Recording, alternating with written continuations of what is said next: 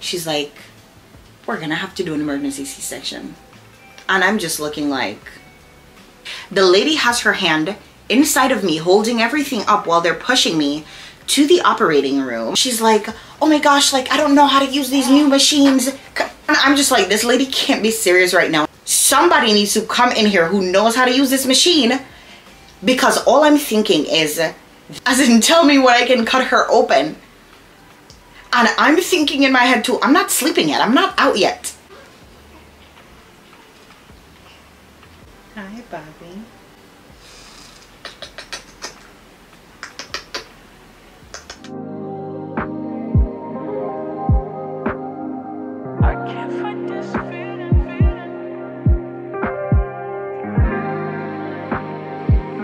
Hi everybody, welcome back to my channel. We are here in full swing. I have my hair done, put a little lashes on. I feel really good, and I thought that this is the opportune time to come and share my birth story with you guys. As you guys know, baby is here. I've shown her face or her side profile in a few videos, but I'm trying to see how I'd like to navigate her going forward, because as you know, on the internet you can't really control who has access to whatever aspects of your baby that you post. But obviously, when, you know, the camera is far from her, I have no issues holding her up and everything, but I don't really know. I'm treading lightly when it comes to just blasting her on the internet. But she is a beautiful girl, and her name is Mia Jade, as you guys probably already know. Right now she has the hiccups because I just fed her earlier, and that's been her thing. She has the hiccups when I feed her. She is 3 weeks and 2 days old today, and it's been very blissful having her here and having her early. But I have to share the story with you guys of how we got to this point, right? So let's get into it. So everything was progressing like normal, and I remember joking and saying that, and I think even in one of my videos I was joking and saying, oh my gosh, I wanna work the night and have her the following morning. And boy, have I realized that I really do speak things into existence over my reality. And as much as that was the plan, to work to the last point and then have her, because all the time my coworkers kept asking me, you know, when are you going to take maternity leave? And I'm like, well, I don't really have any maternity leave planned. I just wanted to work and just have her the next day, and that be it, because I wasn't sure how much time I would get at home, and I didn't want to cut into the time that I would get spending it before I had baby if I was only going to get like a certain amount of time at home. So I didn't take any maternity leave, right? So June 15th I worked the night, and I'm leaving work the morning. I had to stay over a little bit because there was a huddle, a morning meeting that my manager does from time to time, and it ended up running for a little bit longer. And I was on a 1-to-1, so I could not leave when the shift ended. If I had the opportunity to leave, my plan was to come home, take my vitamins, eat some breakfast, and then go to my appointment, because that's how I'd naturally do it. I've also left work and gone straight to an appointment, but when I do that, I'd normally have food that I would eat before and take my medication from like 5-6 a.m. right? Because I didn't plan to go straight to the appointment, I didn't do that like I normally would. So you know, because the meeting ended up running late, I ended up having to leave and go straight to my appointment because I didn't have enough time to come home and do all of that. When I got to the appointment, you know, you drop off your urine as usual, and I told the medical assistant, I'm like, listen, when you check my blood pressure, it's probably going to be a little bit high because I had not taken the medication since yesterday morning this time. She's like, okay, that's fine. Sure enough, she takes my blood pressure, and it is a little bit high. This point, we are 37 weeks solid. Not a day over, not a day before, a full 37 weeks. My doctor had told me the week before that she was going to schedule an induction in 2 weeks, which would have meant that she would have induced me at 38 weeks. Mentally, I was kind of prepared because I'm like, okay, well, I have 2 weeks to prepare for that. So this appointment that I was going to was the appointment that I thought was going to confirm the date when I was supposed to go to the hospital at 38 weeks and the time. She did my blood pressure. It was a little bit high. It wasn't a little bit high. It was 160 over something. I'm like, oh my goodness. But I told her it was going to be high. So I'm like, you want to check it again? She checked it again. It was still a little bit high. You know, they strapped me up and they're monitoring baby on the little monitor because I had been doing that for the last month and a half or so. they strap me up, and then my doctor comes in and she's like, all right, we got to give you a little swab, the vagina and the, you know, the butt. And she did that while and then I monitored, and then she's like, you know, your blood pressure is high. So I said, I know, but I'm explaining to her that I did not take the medication yet, and naturally I would have before I come into my appointment. And she's like, honestly, your blood pressure has been high throughout the pregnancy, and we are, hi honey, we are trying to prevent preeclampsia. And I think it's a little bit too high, because before we had been monitoring it, I've been checking my blood pressure at home for weeks, the entire pregnancy basically. And, you know, she was letting me know, listen, if anything over 140 over 90, we got to do something about that. But the week before, to at 36 weeks, she had went up on my blood pressure medication. So I should have been fine had I just taken the medication. But, you know, while she's talking to me, she's like, Jadene, honestly, baby is 37 weeks. She looks great. She's measuring fine. Everything is okay with her.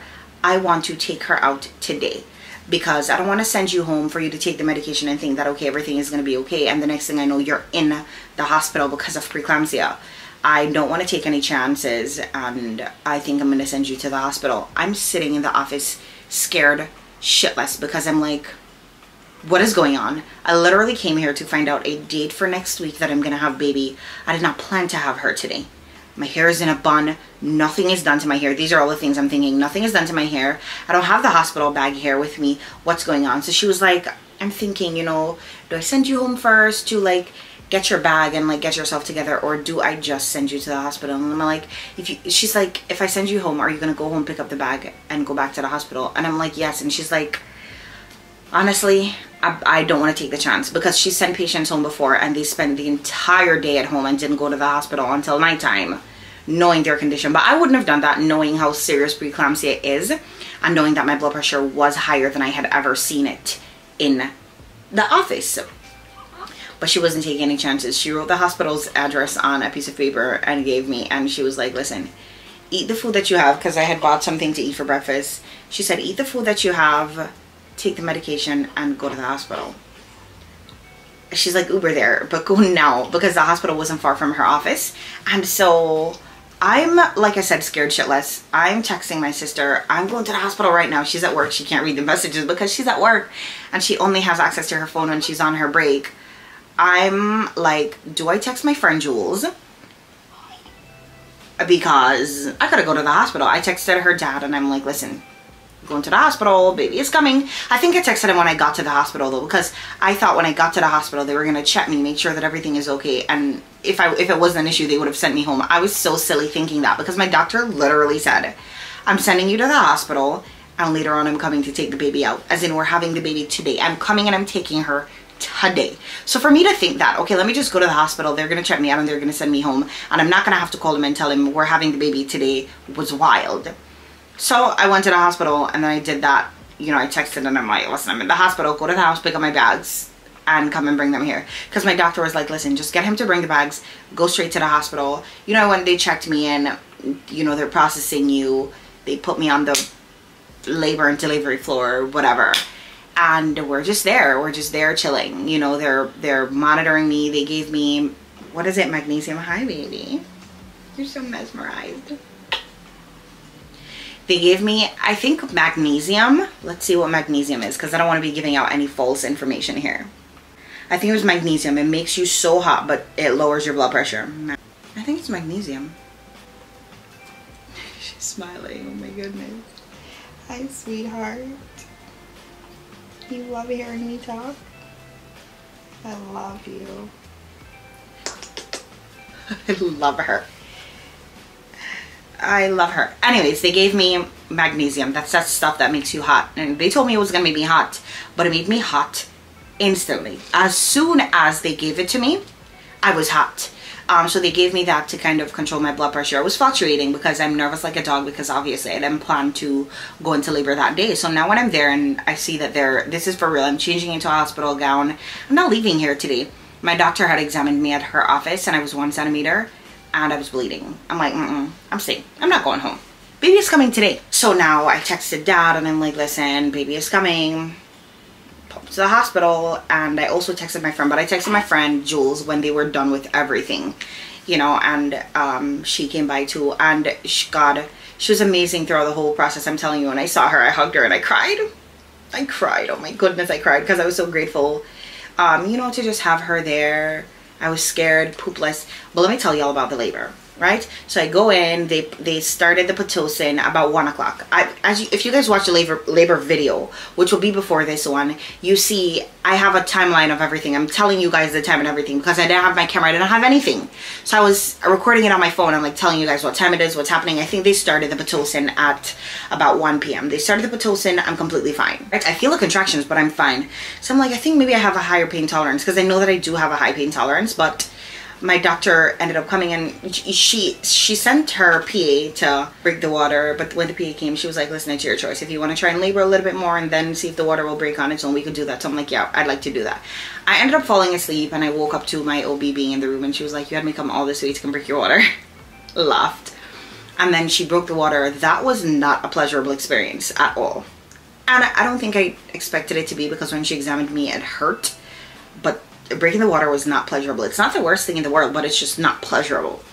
She broke the water and I'm like, okay, I can feel it running out and everything. She goes away, she comes back, she checks me again. I'm not any more pain, but I can feel the contractions like tightening a little bit. I don't have epidural or anything at this point, right? So she's like, how are you feeling? And I'm like, I feel fine. She examines me again and she's like, it's a little bit more blood than I'd want to see. So she thought maybe it's a placental abruption. And I'm just looking like, oh my God, why is this taking a turn? What is going on? We're there. She leaves again. She comes back and she's like, how is the pain? And I'm like, I'm not really feeling any pain. I'm just... And she's like, no. She's like, the amount of Pitocin that you're getting, you're supposed to be not this comfortable. I'm just laying down chilling, eating a bonbon. She's like, you're not supposed to be this comfortable. Let me check and see what's going on. She goes and she examines me and we are in the middle of a cord prolapse. I'm going to put a picture on the screen of what that looks like. The umbilical cord is coming out first. She has a look on her face and I'm like, what is going on? And she's like, I do not want you to freak out or something like that, she said. She's like, we're going to have to do an emergency C-section. And I'm just looking like, excuse me, what? At this time, her dad was there and everything. An emergency C-section, I didn't plan for that. But at one point, while she was examining me back and forth, when she thought it was a placental abruption, she's like, listen, now we have C-section on the table. It's not a sure thing that you're gonna get a C-section. And I was joking and I was saying to her, honestly, if you put it on the table, that's what's gonna end up happening. Because honestly, throughout this entire pregnancy, everything that you've said is what we've gone through. And she's like, no, don't say that. And I'm like, I'm telling you, that's what's gonna end up happening. Here we are. That is exactly what ended up happening. So, you know, I'm glad that she kind of prepared me before. She was like, listen, we're going to have to do an emergency C-section. Just like how you watch it in Grey's Anatomy or any one of those hospital shows, that is exactly how it was happening. She's looking to her PA and she's like, listen, get some help and get it now. The lady has her hand inside of me because she can't take it out. Because they broke the water, everything is naturally coming out. Umbilical cord, baby, everything is coming out. The lady has her hand inside of me holding everything up while they're pushing me to the operating room. Now I'm laying flat out on my back and I'm looking up at so many people around me. I'm getting nervous. My doctor's asking me, you know, where's her dad? And I'm like, you know, he just stepped outside. She's like, call him now. I called him. I'm like, listen, you gotta come now. I'm getting an emergency C-section, so come right now. I don't even know when he came back because everything happened so quickly. I remember going into the operating room and I'm asking, where's my doctor? Because I'm seeing everybody else, but I'm not seeing her. And she's like, listen, Jadene, I'm right here. You're fine. Baby is fine. I just need to take her out to make sure that you stay okay and she stays okay as well. But everything is okay. You know, you can relax. And that really calmed me down a little bit because out of everybody else there, she's the only person that I know. She's the only person that I'm comfortable with. She's the only person that I want to deal with. I need her to take the baby out, but I also trust her enough to know that if something is wrong, she's going to tell me. So she's there and everybody is suited and booted and they put up the blue thing in front of me. This is all I'm seeing. Put up the blue thing in front of me. A lady is by my right side here saying that, hi, honey, what's the matter?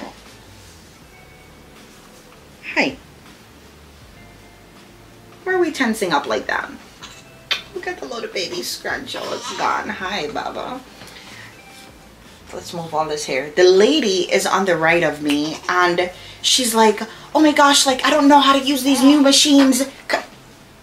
And I'm just like, this lady can't be serious right now. Not knowing how to use these new machines is one thing, but not knowing how to use the new machine and vocalizing that while I'm laying down on this table is another thing. Somebody needs to come in here who knows how to use this machine, because all I'm thinking is, this is going left. This is going left. I remember at one point in my head, I'm just like, Jadene, it's okay, calm down. You trust your doctor. She's here and she's going to make sure everything is okay. Baby is fine. You're fine. If you're freaking out, that means your blood pressure is going to go up, and you do not want that. The lady's putting my hands on the two little things that you stretch your hands out on, you know, and then they're putting the little thing over your nose that makes you fall asleep. And I just remember hearing my doctors, I remember them squirting the thing on my belly, that little thing that they squirt before they cut you open. I felt that. It felt very, very warm. And the last thing I heard was my doctor saying, tell me when I can go. As in, tell me when I can cut her open. And I'm thinking in my head too, I'm not sleeping yet. I'm not out yet. Am I gonna feel her slice me open? I'm telling you, I was freaking out in my head. I was going through it in my head. And I just feel like that just, everything just did not go as planned. Even though I joked about like working to the last day and like leaving work and having the baby the next morning, which is exactly what ended up happening, I did not expect to get a C-section. But also the experiences that I've heard other people talking about how bad their C-section experience was, I cannot relate to that because I did not have a bad experience. You know, they cut me open, I wake up, I'm stitched up, and there's a jelly like clear glue on top of it. My friend took a picture of it, but I think it might be too much unless I crop it and like pop it on the screen so you guys can see. It's kind of dark too. They glued me up. It just, I wasn't in pain because obviously I was on pain medication, but also it just felt like there was pressure on the lower part of my belly. It did not feel like it was cut open, just pressure, no pain. So, you know, we're in the hospital for 3 days. That night, you know, somebody came and cleaned me up and everything. And, you know, I have a catheter in at this point and everything. I don't know if I got an epidural. Do you get an epidural when you get general anesthesia? Because naturally when they're doing a C-section, it's the one where you're awake. So I'm thinking it's local anesthesia. I got general. I went to sleep. For real. You know, and when I woke up, you know, I'm in the recovery room and I see my friend, and that's when, you know, I see Jules, and that's when I hug her and I'm crying and I'm like, oh my God, thank you for being here, or whatever I said, I don't know. And then her dad is sitting in a chair on the end, and I'm like, where's the baby? Is the baby okay? And he's like, yeah, they have her in the nursery. So I'm like, why are you here? If they have her in the nursery, why are you back here? Now I'm freaking out because I wake up. The last thing I remember before I'm going to sleep is them saying that they're going to cut me open, basically. And I wake up and I don't see baby and everybody is chilling. What is going on? Is everything okay? I'm thinking the absolute worst until he tells me that, you know, baby is fine. She's in the nursery. She's okay. And then, you know, he goes there. And then the next thing I know, they're pushing her in a little thing. You know, she's coming and they're rolling her in the little thing. And I can see just her moving a little bit, like her head moving a little bit. She's making some little cooing sound. Oh, you guys, I love her. I'm literally so obsessed. I can't remember this obsession when I had my first daughter. I know I loved her to death though.